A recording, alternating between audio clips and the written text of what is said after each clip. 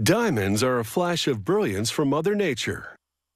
Formed in the Earth's crust by intense heat and pressure, they're prized for their crystalline beauty. But now, Mother Nature has some serious competition, because gem-quality diamonds are actually being grown in laboratories.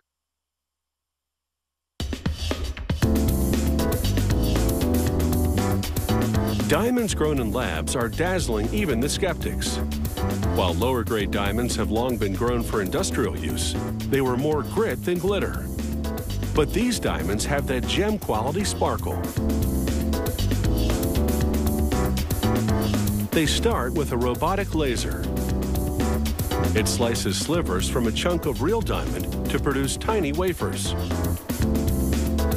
They're 5 millimeters wide and 1/4 millimeter thick. That's about as thin as a human hair. The laser blackens the diamond, so they place it on a steel block for polishing.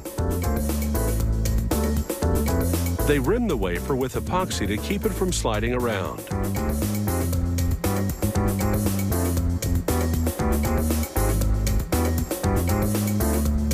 This epoxy requires an activator, so they brush it on next.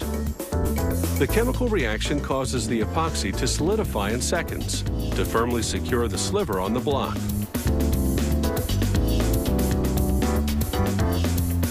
They screw the block to a threaded rod that's attached to a metal arm. They lower the block and its diamond wafer onto a wheel that's swirling with diamond grit. They apply weights to press the diamond wafer into the grit. And as the wheel spins, it creates the necessary friction to polish away the grime. A level confirms the wafer is correctly positioned. The diamond wafer has gone from sooty to crystal clear, and now it's ready to grow. A technician places several wafers on a special metal pedestal using a suction tool. He arranges them in a uniform pattern, giving them room to expand, because these slivers of diamond are destined for bigger things.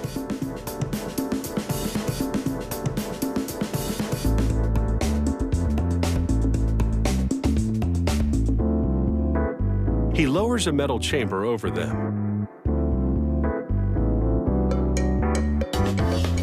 Pumps inject hydrogen and methane gas, and the machine heats them to thousands of degrees at just the right pressure.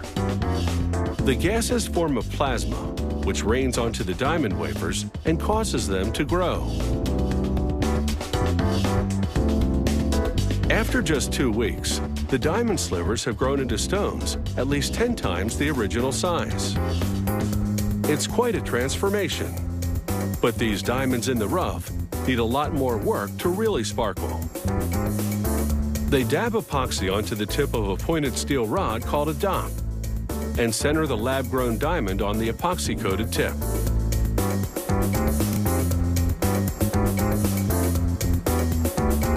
Then it's into the laser booth, where the dop is gripped by a robotic arm.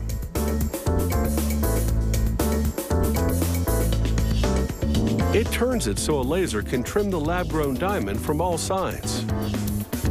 The process exposes the crystal clarity of the gem.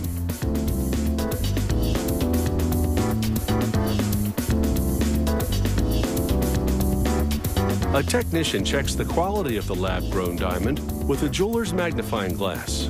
Then she lowers it into another polishing wheel. It's similar to the one that was used to clean it when it was just a sliver. But this wheel actually contours the grown stone to give it that classic diamond shape. The process brings out all of its glittering facets. It's taken just a couple of weeks to grow this diamond. The process puts geology on fast forward, because it takes tens of millions of years for real forces to push real diamonds to the Earth's surface. Only very sophisticated testing can separate the lab-grown diamonds from the mined ones. But since they cost 15% less, you'll notice the difference in your pocketbook.